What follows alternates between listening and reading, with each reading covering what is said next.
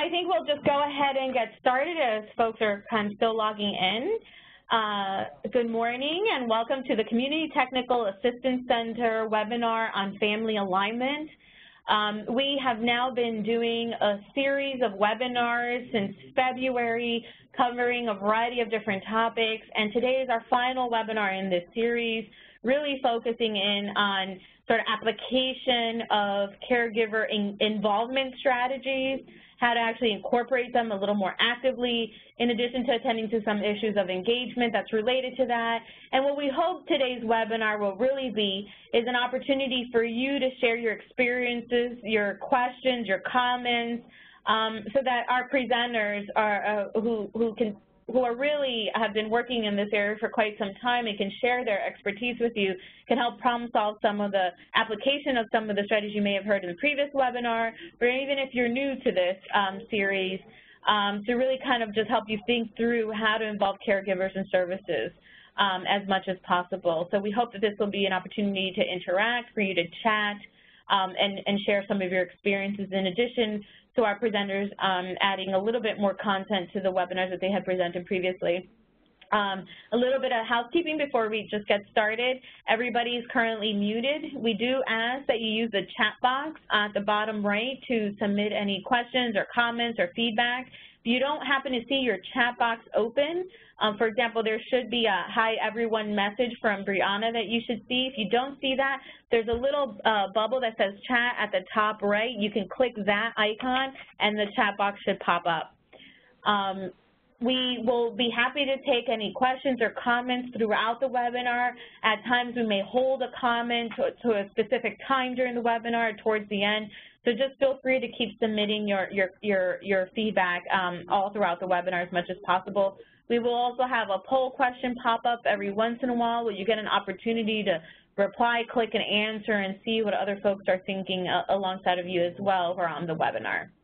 So without further ado, we're very excited to have Susan Stern here with us again. She had presented the first webinar in May on caregiver involvement strategies.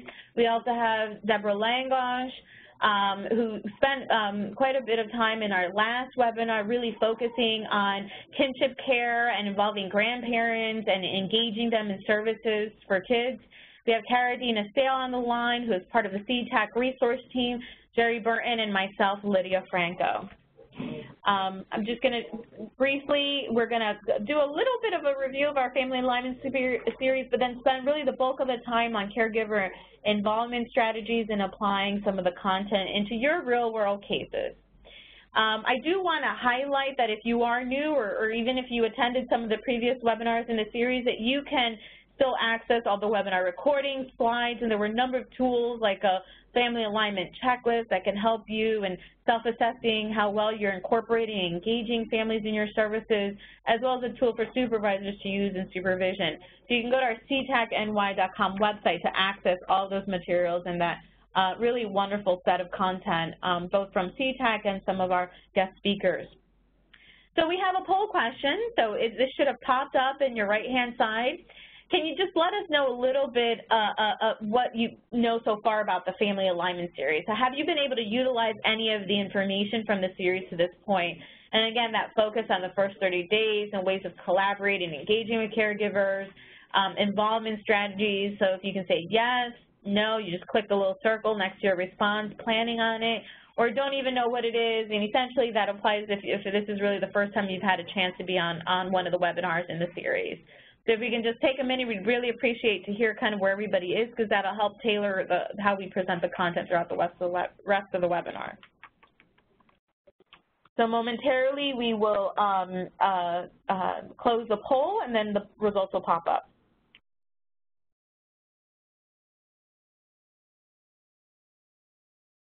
Okay, so the results will pop up momentarily. Have you been able to utilize any of the information from the series? Yes, no, planning on it, or don't really know what it is?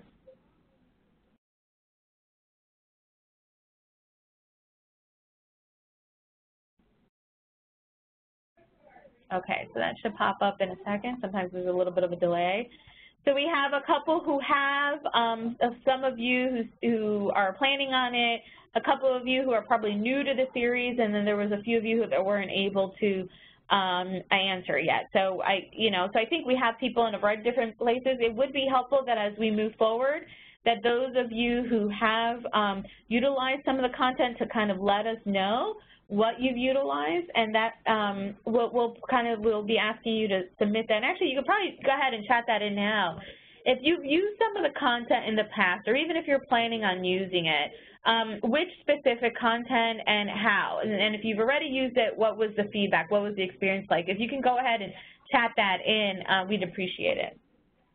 In the meantime, as we're waiting for some of those responses, I just wanted to kind of ground everybody, especially those who are new, as to what our kind of point of view is on this topic. And we really kind of think that engagement is about motivating and empowering participants to recognize their own needs, strengths, and resources, and to take an active role in changing their life. That engagement is really essential in the provider-family relationship from the moment a family is considered for treatment until they terminate or are discharged. That it really is a key aspect of working with children and families to really kind of think through how to engage the whole family and particularly the caregiver.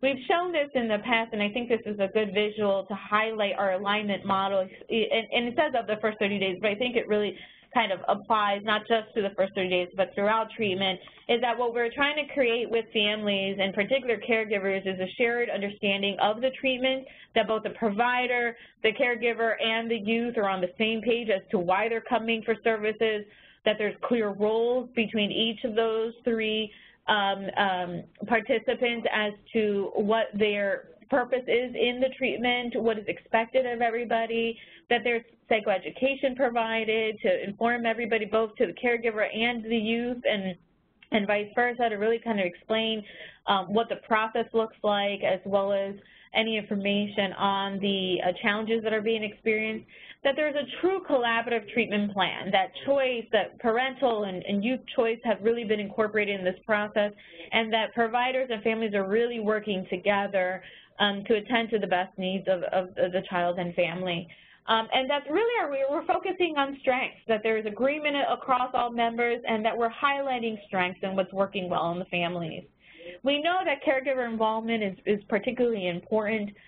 We know that is essentially to really see continued improvement in outcomes, and even after they finish services, it really helps support the family to build them up so they can attend to the issues on their own if caregivers have been involved. So really kind of thinking through how best, when I'm working with a child, when I have a child in front of me, how best can I engage that caregiver in this process? We know from the literature that most providers are really involving caregivers in some way. Usually it's around psychoed and treatment planning and information gathering or referrals. But I think what we want to highlight, and I think what seems to be clear from some of the research, is that oftentimes caregivers are involved a little bit more marginally in the services, but not necessarily as part of active treatment. So really the part of the treatment where we start seeing improvements, and really kind of thinking through, and I think we kind of challenge you to kind of think through how can we work collaboratively with caregivers in a way that's really meaningful to them and that really helps support improved outcomes.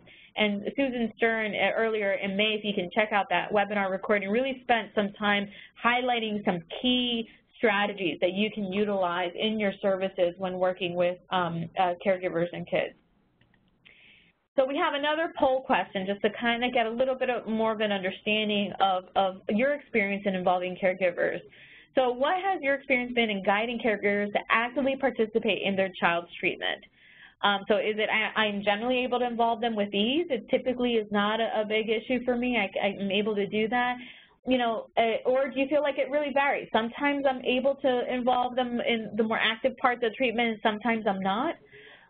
Or, you know, generally it's pretty challenging, maybe for the population I'm working with or in the services that we provide, you know, that I attempt to really engage them, but that it's difficult and rarely ever works.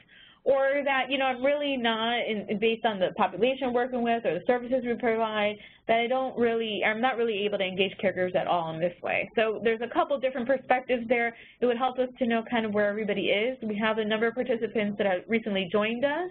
If you can take a second to click the reply and hit submit, we'll close the poll. in just about a second, and then we'll see everybody's responses.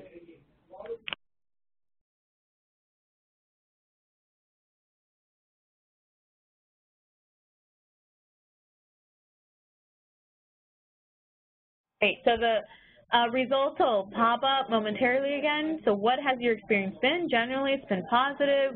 I can involve them with ease. It varies. You know, it's actually very challenging, or I'm not really able to do it most of the time. Great, thank you. And thank you for everybody who participated. So I think generally, you know, we have a good kind of spread. It seems that most folks are either able to involve them with ease, or that it varies. There's a couple folks that identify that it tends to be a little more challenging, or that they're not able to, and then a few folks that really didn't get a chance to reply.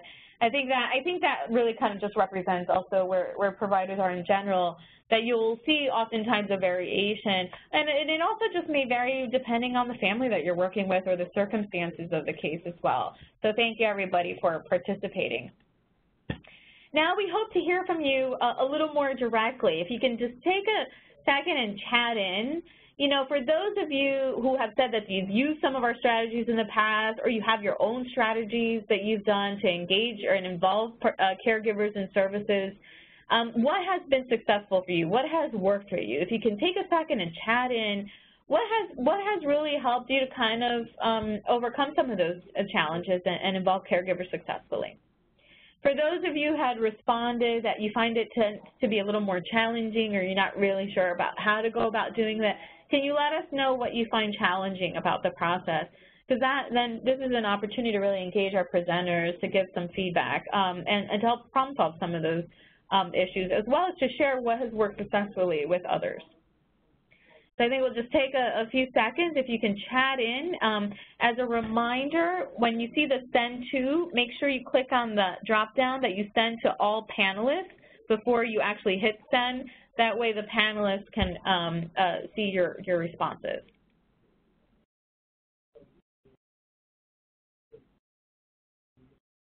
Okay, so we have one that's coming in, and please keep letting us know what's working well as what are the challenges that you've experienced, and make sure to hit send to all panelists before you actually hit the send button.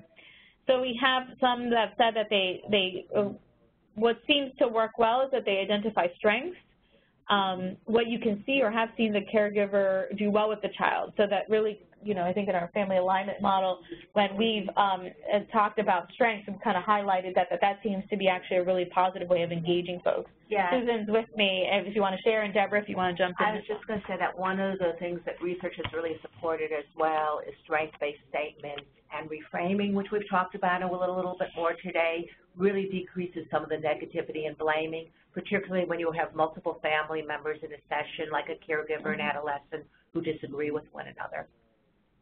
That's great. Yes, thank you. And we have a couple folks that, sorry, Deborah, did you want to add something to that? Sure.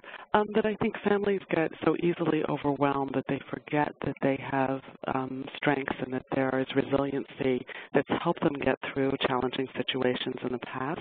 And when we can remind them or help them access that, it sets them on a path that I think decreases the negativity and empowers them.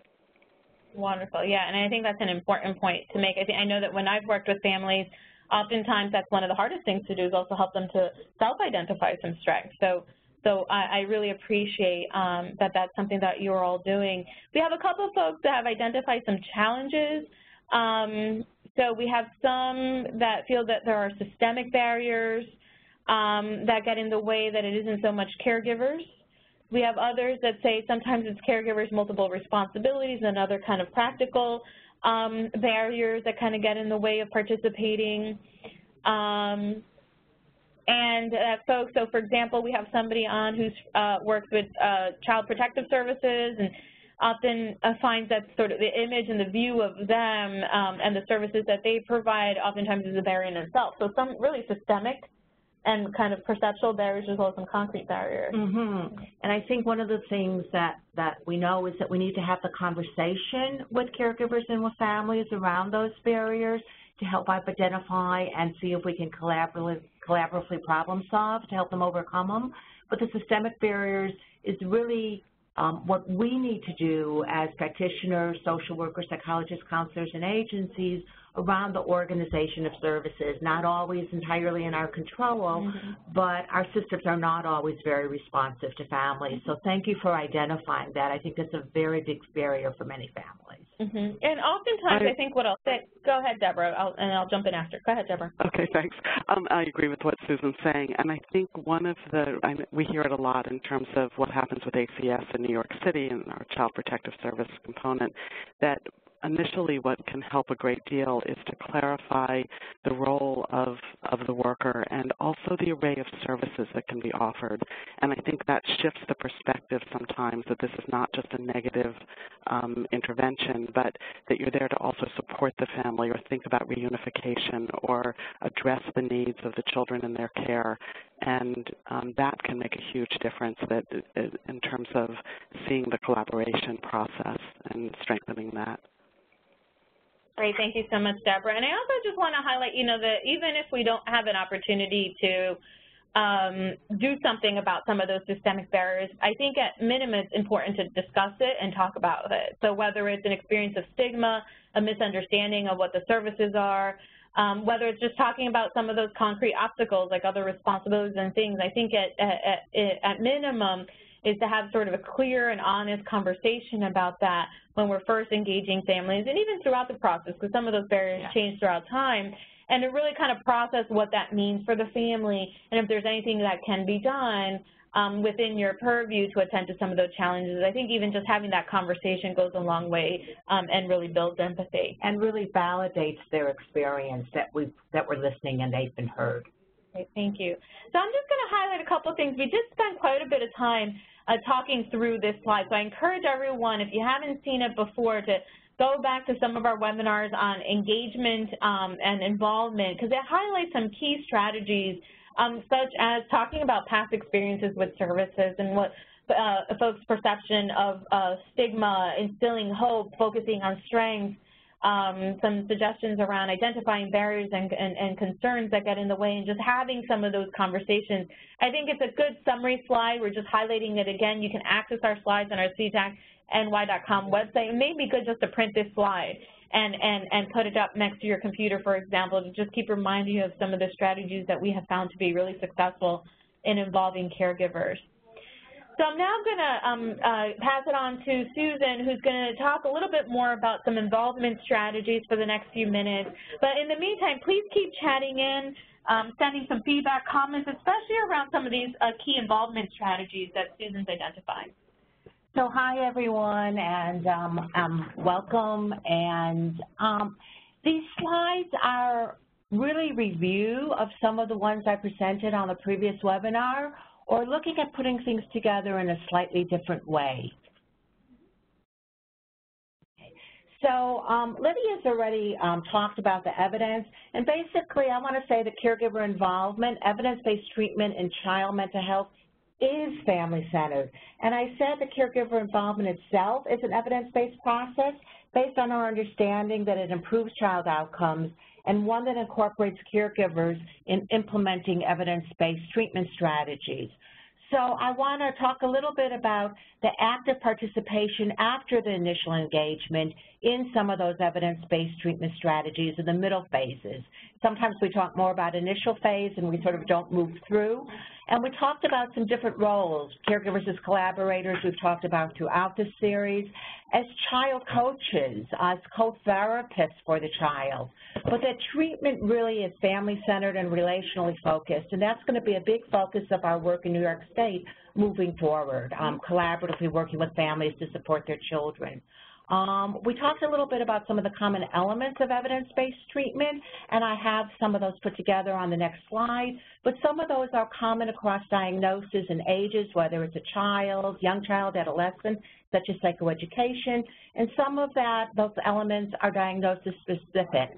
So for example, timeout for children with conduct or aggression problems, or avoiding excessive reassurance for child anxiety. We also talked about, and we'll briefly review, core methods, and these are methods like role play and modeling and problem solving, and they're the active methods that are not typically used, or at least at the intensity that they need to be used to have an impact. And of course, it's not just about techniques and methods. You all know that these families are complex, their lives are complex, but really looking at what some of the research says and how that translates into strategies about the therapy process. So I want to sort of boil it down to what are some of the key things about therapy that matters. And some of this is from the child mental health, but also really drawing on the family therapy process and outcome research.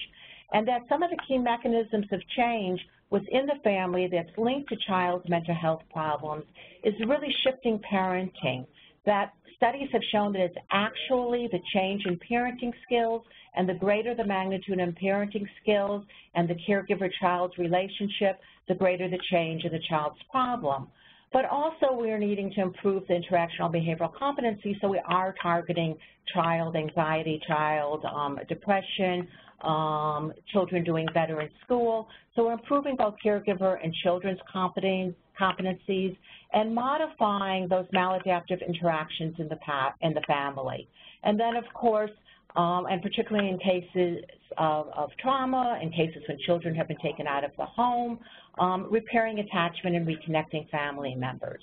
So those are some real key mechanisms of what needs to change with the family and how then our intervention strategies need to target that. Within the therapy process, again, through this entire series, we've talked about engagement and joining and therapeutic alliances. And when you have caregiver or multiple caregivers, because some of you have asked, what if there's, is it different with a single parent versus if there are two caregivers? What about grandmother and mother? What about grandmother, her son, his wife, adolescent parents? Is that we need to balance those alliances, and each person needs to be heard and understood. And we know that we need to reduce within session negativity and blaming, and we've already just talked about how strengths-based statements help that, and reframing helps that. And it also helps to increase the within-family alliance and develop the shared relational focus. So what I want to highlight is that reframing is one of your most powerful tools, and to use freely. It operates, it sort of operates by allowing a way out of defensive spiraling, modulating emotion, giving folks different cognitive content. But when you're involving caregivers or multiple people, we're really looking at not just reframing an individual's behavior, but using relational reframes, because each person wants to know, what's in it for me? Can you help each family member? Can you help the family all together? Folks want to know, am I going to be blamed? The family members aren't so much resistant as they're scared. Perhaps they've had 1,000 failures. So you can develop a relational focus around teamwork. In a recent Chinese family we worked with, the parents used the words harmony, and the son agreed that they wanted to restore harmony in the family. Or just talking with the family, for example, as an adolescent, so you feel like you're just fitting in with your friends, and what hurts you is when you feel your father doesn't trust you. And Dad, when your son does not follow the rules, like coming home on time, you feel he does not respect you, and that's what hurts you. So underneath all the anger is hurt, and I'm guessing a little bit of sadness or a sense of loss because you no longer have the close relationship you both told me about. So I sort of moved into a little bit longer clinical example to demonstrate when you do it relationally, you can then move to the theme of loss or hurt, and it softens emotions and reconnects families with the concern and love that underlies the hurt and anger. And we've talked about the collaborative process, and in some previous slides about staying on track and moving forward, especially when there are impasse resolutions, and we can talk about that in the chat as well. But it's really balancing those relationship skills, the engagement skills, but also some structuring skills and more directive skills so that you keep the session on track, okay? Having a map to navigate, this is nothing new, but I thought it might be helpful to sort of take a look and see things pictorially. That sometimes what happens when we're saying that caregivers have said they've tried things before, they don't listen, it's not working, is that we really move too quickly into the middle phase. Perhaps we didn't complete the beginning phase, or perhaps we need to recycle and go back because an impact has built up. and that in that middle phase are some of those critical skills that need to be built. These are those common evidence-based practice elements that are associated with change in families and children, and those active core methods that we talked about. And we haven't really talked about generalization and maintenance. That's something you know and we all need to do in this work, okay? So I often, when I'm supervising or when I'm working with students, think about when they tell me they're stuck and they're either giving advice prematurely, they're feeling the pressure in the first session about all the issues in the family, they're beginning to try to get the family to communicate differently and it's not working, or they're in the middle phase and these are some of the things that have come up in previous webinars, that parents, caregivers have said, I've tried that before, nothing gets through to him, I can't, or we say they don't listen, is think about where are you in the map? You know, treatment is phasic, and most of the evidence-based family approaches, the parenting approaches, have these different phases. It doesn't matter which approach you're using or you're drawing across them, but have you completed the engagement phase and established the foundation for behavior change? And are those strategies you're introducing maybe in the middle stage, such as timeout, in alignment with family goals and values and cultures? Not you need to have that conversation. And most importantly, because the middle phase really is about skill building for the child, for the adolescent, for the caregivers, that we often talk about teaching skills. And our studies show that therapists teach behaviors common to skills building, or using confrontation increases caregiver disengagement. Even talking about how we know that this works, we've worked with other families, and we sort of very inadvertently convey the message that if you just did this, it might work also. So I just wanted to highlight that. So Susan, what you're saying is that typically what has been found when it's been studied is that teaching or confrontational behaviors tend to create disengagement. Exactly. It's really those two behaviors that get in the way. And so one of the issues is when we refer parents to parenting groups, and then in parenting groups, some of the groups are really about teaching parents parenting skill, what message that conveys, versus some of the groups are really very collaborative, but first we have to have completed that first stage and engaged folks before that referral, right? And even when caregivers are mandated, and Deborah can speak to this into parenting groups, being present doesn't really mean being fully engaged. So some of the things that helps is focusing on a listening behavior rather than teaching, and coaching. And I think we saw that in the role play on the webinar where Carol Play the therapist has really helped coach a caregiver through practicing, role play practicing how to praise her son. We've talked about reframing and support, and struggling and working through, letting caregivers and family members sort of struggle, but sticking with them, and that we're not talking about using strategies perfectly, but working through how that works through the family. This is tough, this is hard work.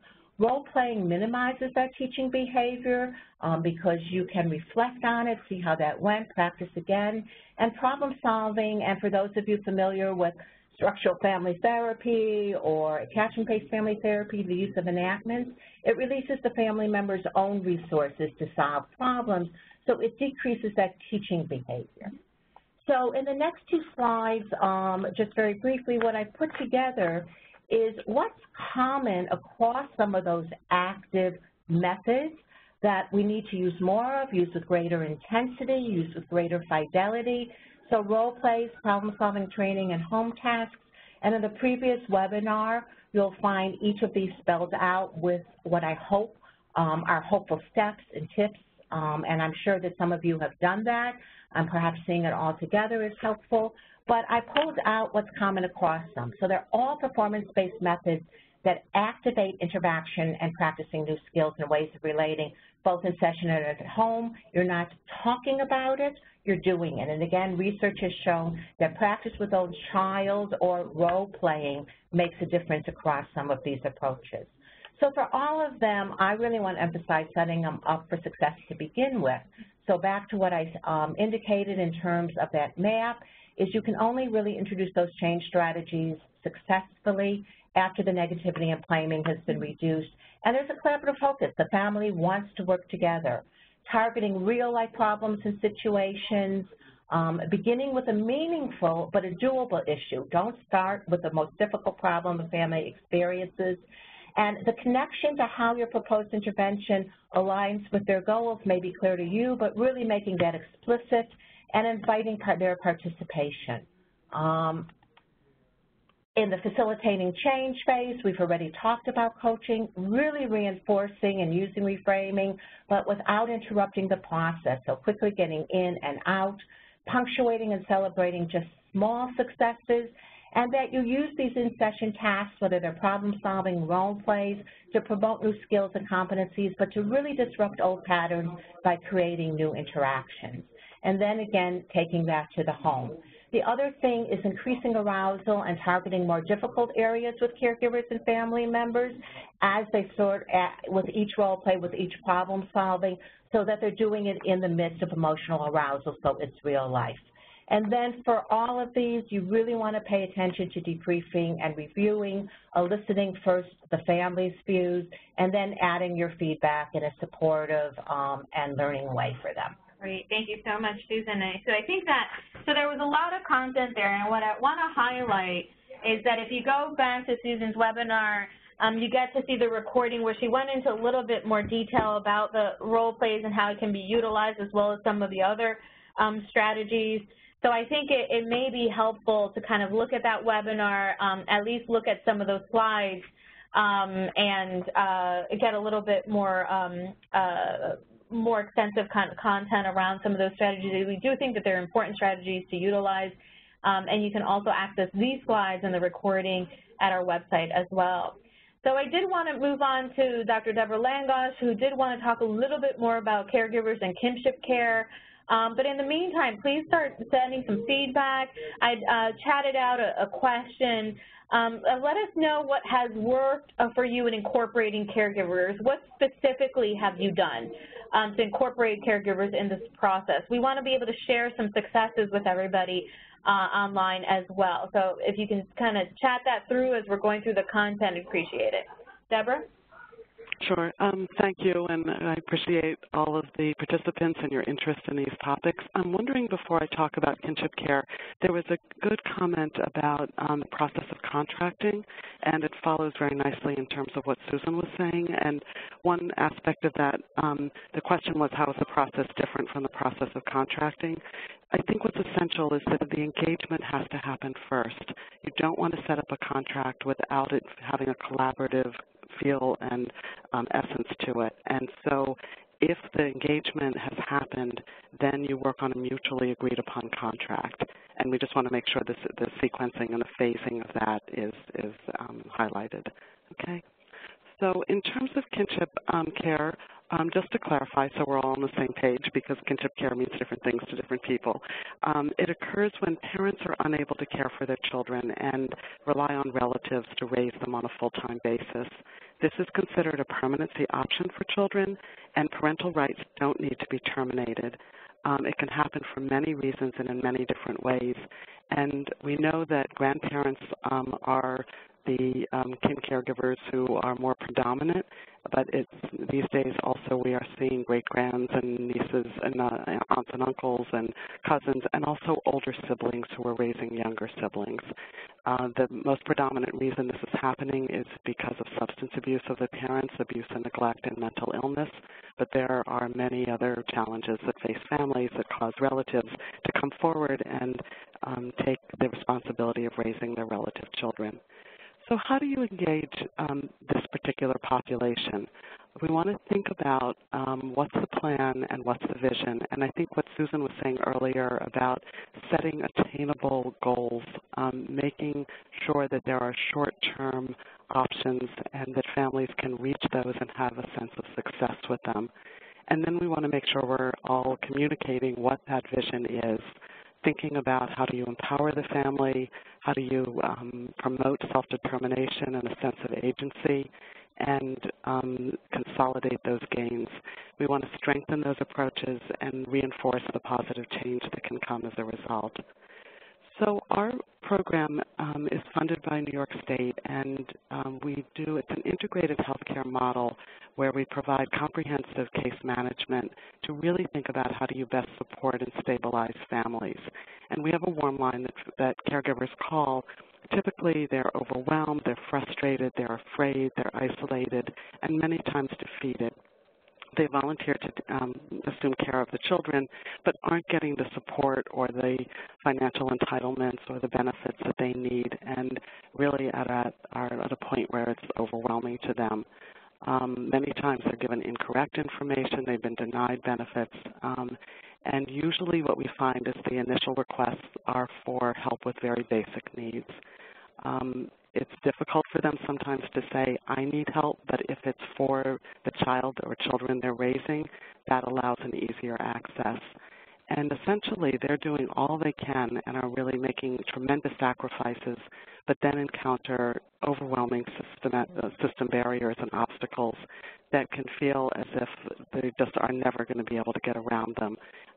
And often these are needed just to get through life on a day-to-day basis. So what do we do to engage KinCare families? We have our warm line set up. We do an initial intake over the phone. We talk about the range of services. We talk and look at what are some of the goals that they would like help with, and this is put forward in a service delivery plan, and we revisit this every quarter to update.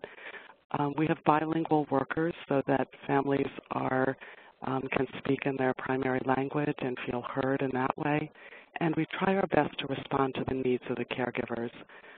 Often our staff provides advocacy and navigation through complex systems such as housing or HRA in New York or Department of Social Services, through Child Protective Services. And it allows the caregiver to feel that they're being heard and that they have a voice in the process. This, in turn, decreases a sense of isolation, and we try to meet the caregivers where it's best for them. So whether that's a home visit, whether it's at a city agency office, whether it's in the school, but to try to relieve the pressure of managing so much and to think about, what are the family's strengths and how do we mobilize supports. Okay. And initially, our approach is one of triage. Families may call and they have many things that they're struggling with, but we help them to establish what are the priorities and think about this being kind of the tip of the iceberg. Whatever can be done to really work on a greater sense of safety and developing trust is essential. And then what families are able to do as they feel safer is begin to address not just the practical needs, but the underlying psychological, mental health, sometimes their health, sometimes their substance abuse issues, and loss and trauma, which we know affects the majority of our families. Okay. And we try then to get to really the heart of family dynamics and issues. These can include a caregiver's sense of helplessness. They often blame themselves. The parent becomes demonized in the process. There's a general sense of things being out of control. And there's a quality of developmental dissonance that for many of our caregivers is not what they imagined they would be doing at this point in time in their lives. They might have thought that they would be retiring or traveling or having a different lifestyle, and not that they would be raising young children, preparing lunches, changing diapers, going to school meetings, going to therapy and medical appointments. And so there needs to be adequate acknowledgement of that and time in terms of adjusting to that new role that they're in. It's often hard for them to understand children's behavior and struggles and not know that it may be related to underlying emotional issues or responses to trauma and loss. And there are fears of the future. What's going to happen if I get ill, if I die? Who's going to take care of the children? Am I going to be around long enough to really help them to grow? And there's a very strong need and wish to keep their children safe, but not always knowing how to do that. And often those are discussions that we have as we work through this.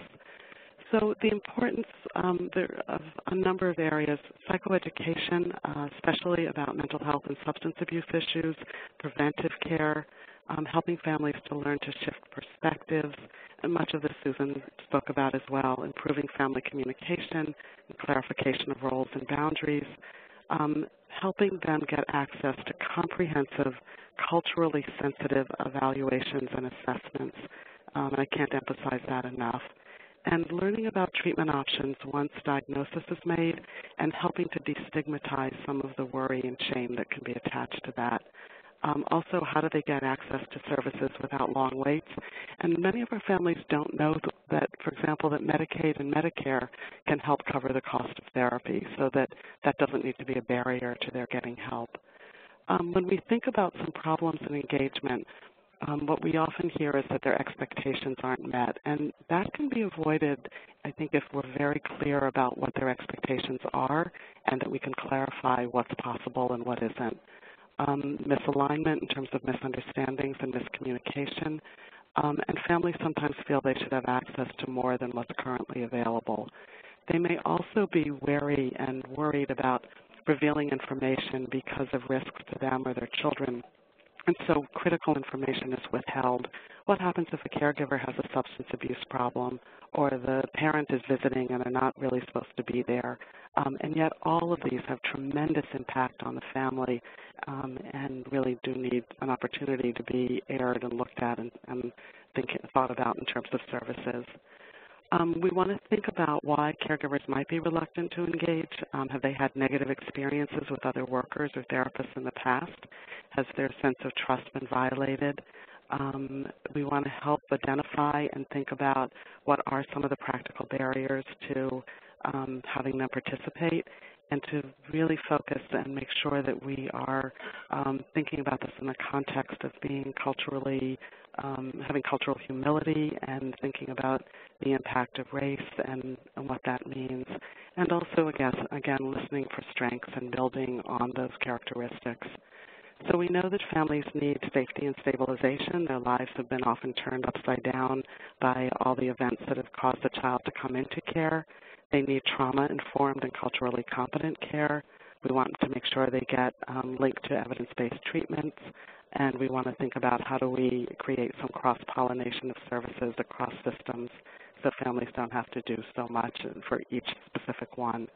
And our role is to think creatively and collaboratively to address gaps in services and policies, thinking about pooling resources effectively, as I mentioned, destigmatize counseling and therapy, and linking families to evidence-based treatments. And there are an array, and many that we know are very effective. And I'm going to stop there. Great. Thank you so much, Deborah. So I think what we heard from you was really a number of things to really take into consideration working with KinCare families, but it also sounds to me that many of those are some of the same conversations to be had, whether or not a child is in KinCare or not, but that we really are talking about some core strengths-based engagement and involvement strategies. And then what I hear from Susan's presentation is also, well, no matter the family dynamic or structure, that there's a number of very specific sort of clinical, practical strategies to utilize, like role-playing, to really get at some of the challenges to help support families in building skills and help to really support them in improving and getting through treatment in a more effective way. Susan, did you want to respond to anything? Well, I also just want to say your comment about contracting, Deborah, and the importance of engaging first, and that these things operate in order, I think is very consistent. In the chart I put up, I actually try to put some things in an order. So that contracting leads to that collaborative treatment planning, so the treatment planning is transparent, is done together. And then I think that, you know, I'm so pleased to hear about the way these two kind of fit together, is that sometimes when we're in child welfare settings or families are otherwise mandated, it's really important we clarify our roles, we have responsibilities, but that may come across in a way that's, here are the resources, here are the things that, you know, we can offer you, here are the things you need to do, rather than that engagement phase, and what do you need? What do you think you need? What would you like to have happen? And I can think of a case that a parent started crying and said, nobody asked me that before. So it's really about that engagement, always keeping in consideration issues of safety, but without that engagement, we can't do the work. Great, thank you. And I also just want to highlight that we really want sort of the rest of the time we have together to hear some of your strategies. What have you utilized in the past that's been successful? We haven't seen anything come in just yet, so I'm hoping everybody's, writing in their responses now. What has worked for you? What are some specific challenges you've experienced, whether working with kin care families or not, whether involving or engaging caregivers? Really kind of thinking through how to actively involve them throughout the process of services. So if you can just take a minute, really a few seconds to kind of chat in that chat box, make sure you send to all panelists and then hit send. I think it would be really helpful for us to hear from you. And if you have any specific cases or case studies that you'd like to help us problem solve with you, I think this is a great opportunity to kind of use the resources that you have available to help kind of think through some of these cases. So, so please go ahead and chat it. And Lydia, while that's happening, there was a question about kinship relatives who are undocumented, and I just wonder if I can address that. Oh, please go ahead. Sure. Yeah. That's a really critical issue, and I think families are understandably very, as you say, wary and worried that if they reach out for help that they will be reported or deported. And so how do they make that initial call when they are sometimes not eligible for a lot of services and questioning how safe it is? What we find is that we do a lot of outreach and will let the agencies and programs and caregivers that we work with know that we are not restricted and that we can work with undocumented families as well as documented. And we clarify what our role is. It is not to, report them to immigration, but it's to help stabilize and support the family. And that we understand that there are fewer options for them, but that we will do all that we can to support and help them. And I hope that responds to your question. Thank you so much, Deborah. So I don't see any sort of challenges coming up yet or any specific case studies yet. I think we'll give folks another few seconds to kind of, sometimes there's a delay in receiving some of the chats. We'll give you a few more seconds to chat in.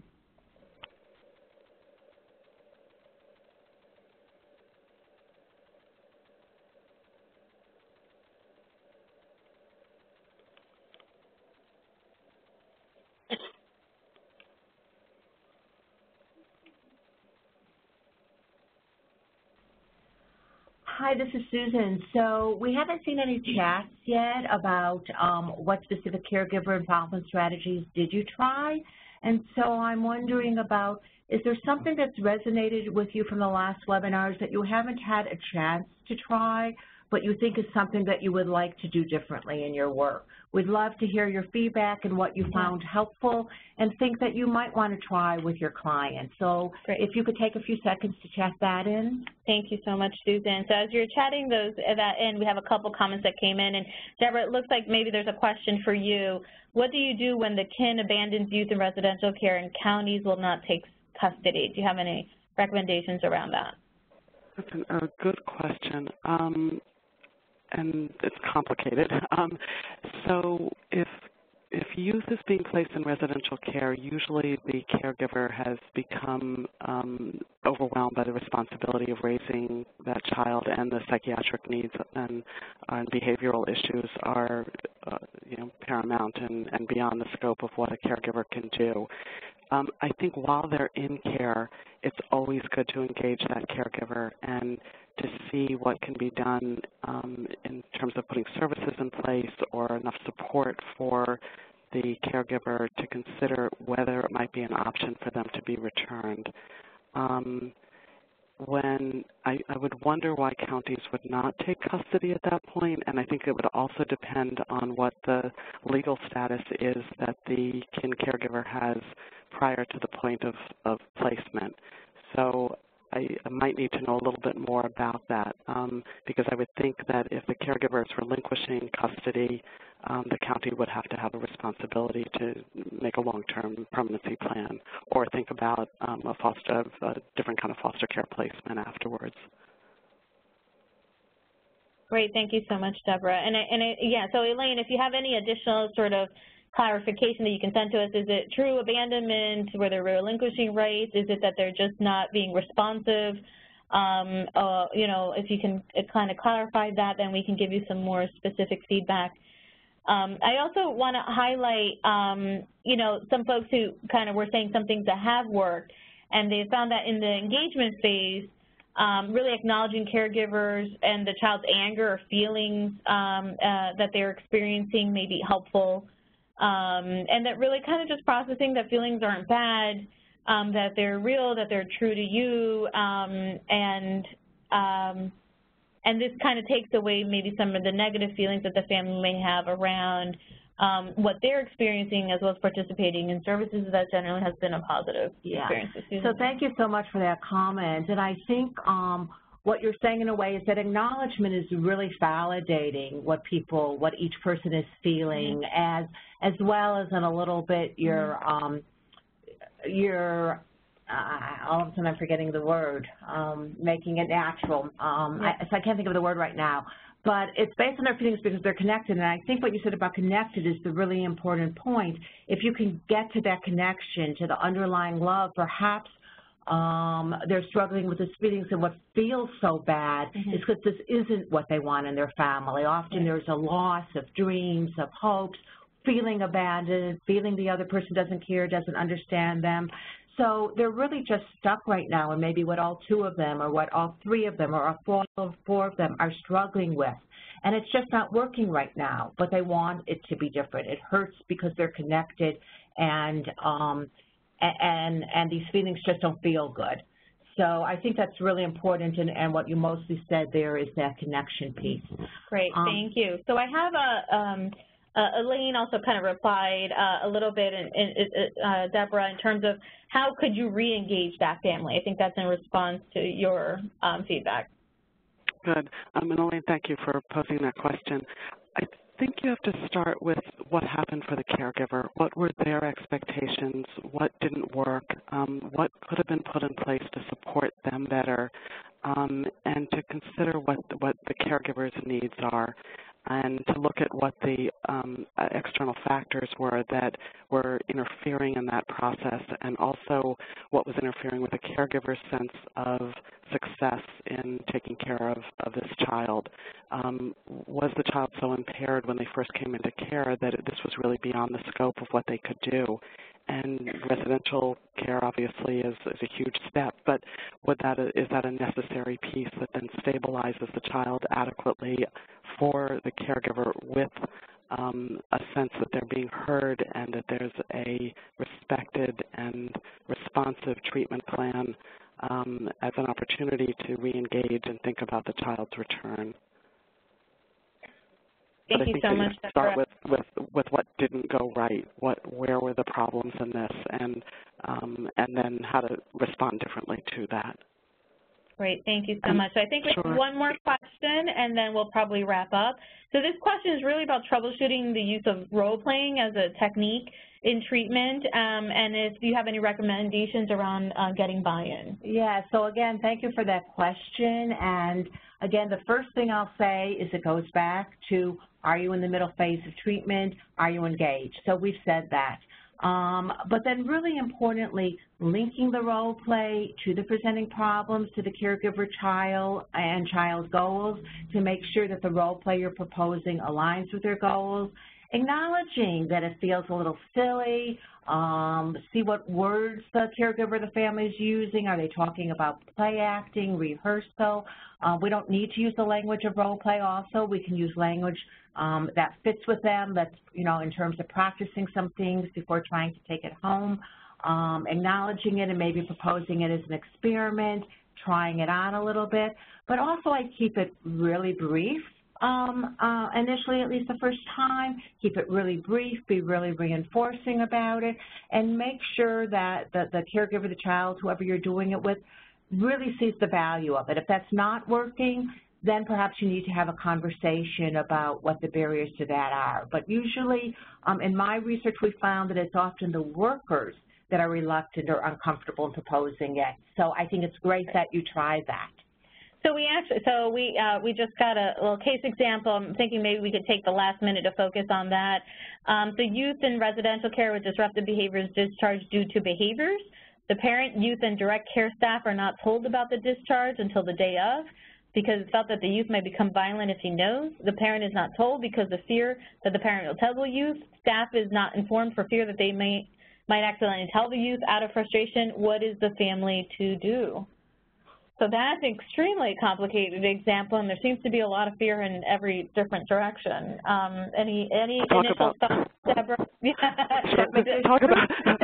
Talk about lack of communication and planning. That is astounding.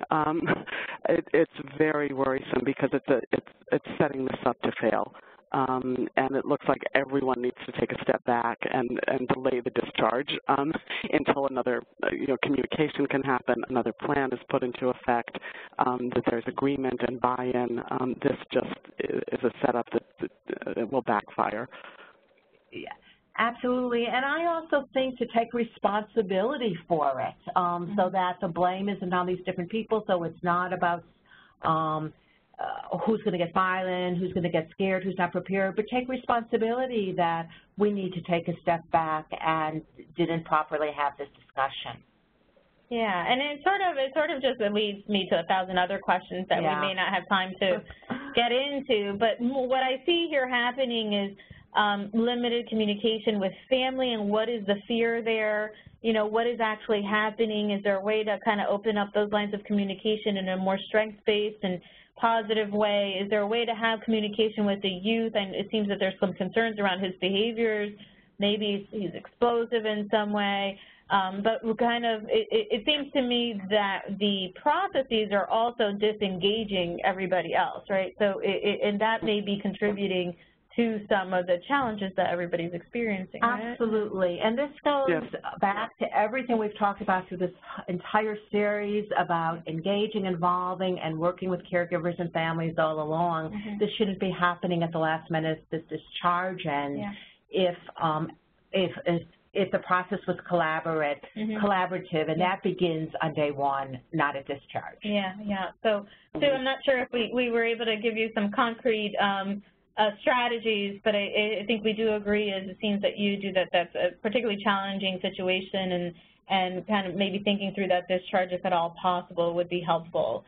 So I just want to say we are at the end of our time. Thank you so much to Deborah Langosh and to Susan Stern for being on today's webinar, providing us with some additional content information. I highly, highly recommend that everybody go to our CTAC website, ctacny.com. Check out our Family Alignment Series. There's about 9 webinars there, including today's, that has recordings and slides and handouts and tools to guide you in actively engaging caregivers and working with families as a whole in providing services and supporting kids' outcomes. Our next Lunch and Learn webinar is the role of racial trauma and psychotherapy, so I do want to highlight that. There's one CEU available for that. That's July 23rd, 12 to 1. Check it out on our website at ctacny.com. You can register through there or just check your emails for announcements. We have a Children's Summit for providers out there who, sorry, you may not have actually seen those slides. So this was ctacny.com website. The next Lunch and Learn is the role of racial trauma and psychotherapy, July 23rd, 12 to 1. And then we also have our Children's Summit. That's June 29th and 30th. June 29th here in New York City, June 30th in Albany. Anybody who's interested, provider agencies are interested in participating in that, please go to our website to get some more information and learn about that registration process. And here are Susan's and Deborah's emails, who so graciously are open to receiving feedback, comments, and questions. Feel free to reach me, Lydia Franco, at lydia.franco@nyu.edu as well. Thanks, everybody, for taking the time today to participate. We hope that this was helpful and informational and supportive for you in your work. Thank you, everybody, and have a wonderful day. Thank you. Bye.